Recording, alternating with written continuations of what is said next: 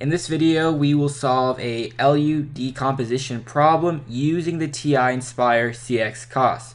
So this is me solving it in MATLAB. I have the matrix this, which is this right here, and I simply write LU A, and this is the LU decomposition. Now I want to solve this exact problem using the TI-nSpire. So the first thing that we will do is write LU, and if you notice, once I write the U, it becomes from italicized to standard text. This means that this is a command, and I will write the matrix. So I'll hit this icon right here. I have a 3x3 matrix from the problem, right? 3x3, okay. And we had 3, 4, 5, 7, 9, 15, 6, 5, 12. I'm simply writing the matrix that we had in MATLAB here. And if you want, you can go back and just double check that this is the same matrix.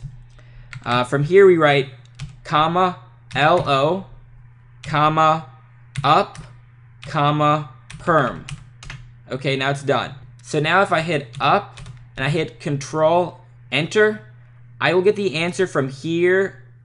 That's the same, right? But this part isn't. It wasn't 0, 0 when we did it in MATLAB. So if I write low, Control Enter, combined it is. So 7, 9, 15, negative 2.714, negative 0.857, negative 1.47, and then you combine these three was the answer that MATLAB gave.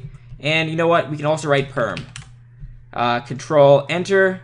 And just to verify this, I will pull up MATLAB again.